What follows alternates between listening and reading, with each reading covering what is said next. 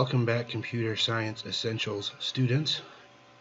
We're going to hop into modules today, and we're going to start using the actual textbook. Now you'll notice in the first module was literally just about you being able to turn in some things online, making sure you know how to do it. The assignments themselves were pretty elementary, but you should have been able to turn each one of those in online. It says complete all the items before you can move on, and so this time we're going to look at these items here, and they're going to require you using a online textbook, and I'll show you how to get to that now. So again, you'll see it's grayed out because I'm in student view and I have not completed these things up here yet. So I'll know that they're completed because I see a check mark right here. I'm going to leave student view just so I can show you the examples of what's going on here. And the first thing on our list is another growth mindset assignment. So I did first days of school. Now I'm at lesson 1.1, Introduction to Computer Science. There's yet another growth mindset assignment that you're going to watch the quick video, answer these questions in a Google Doc. Bada boop, bada bam, you're done again. Just again, making you think about thinking. The next thing on the list is a documentation that comes from the Project Lead the Way website.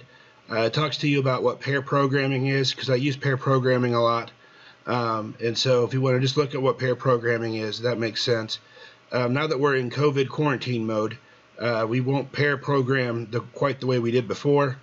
But again, just so you understand what pair programming is, because actual companies do that. So you need to know what that word means. Now, what we're going to do now is the actual intro of Digital Doodle. And you're going to use MIT App Inventor. So you're going to go to MIT App Inventor here, and then App Overview, MIT App Inventor website. You can watch this video at your pace here, and then go ahead and go next. Now we're getting to the actual assignment, and the assignment is the first part here is vocabulary. I've given you a vocabulary template we call a temp chart, and the temp chart has a vocabulary term, the meaning that I actually took from the Project Lead the Way website. I gave an example of what they are, and then there's a picture of me actually using those so that I know them. I've put your vocabulary words here for you. So all you have to do then is copy and paste the definitions.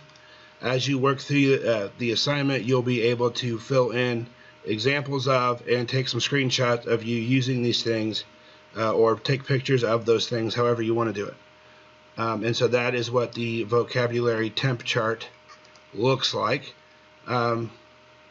And you're going to use that temp chart when we get to the Project Lead the Way book. And if I go back to the Digital Doodle informational page, there's a Project Lead the Way button right here, and I have it clicked to be able to open directly to that page in the book.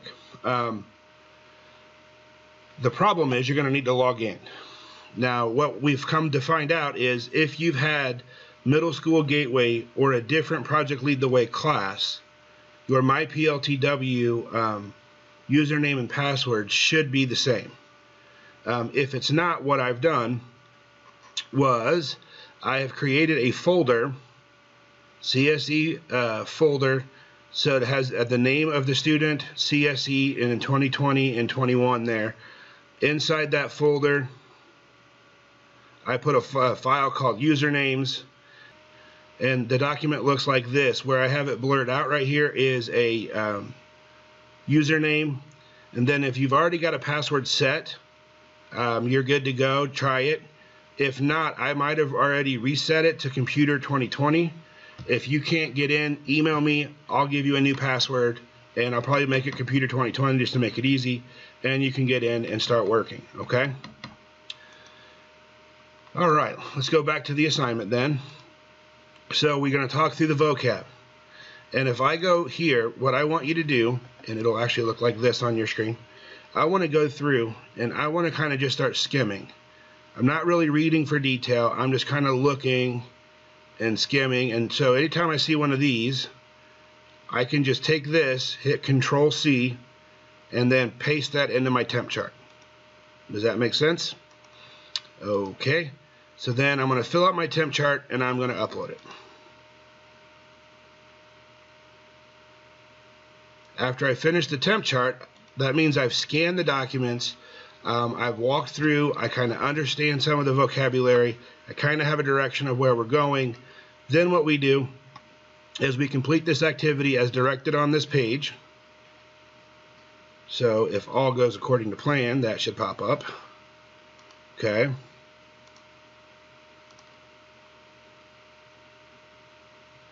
And get started with block-based programming, digital doodle.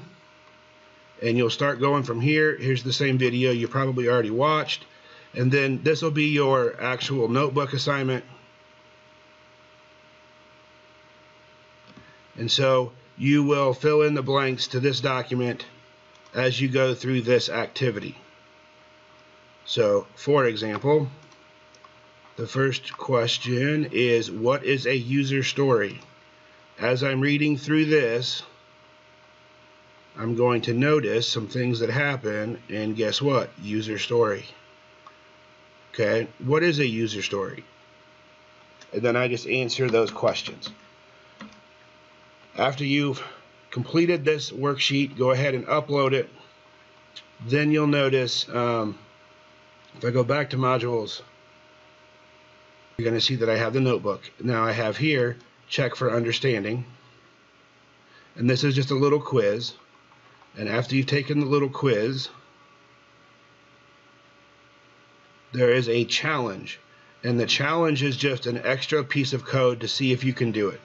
And so there are some directions right here on a PDF document that will open probably. And just for fun, see if you can add some additional features to your app. And then upload that app here. Okay? Sounds like a lot of work, but it's really just kind of a lot of reading. And that's the way the Project Lead the Way curriculum is set up for this class. As you finish, turn them in. If you have any questions, let me know. Have a great day.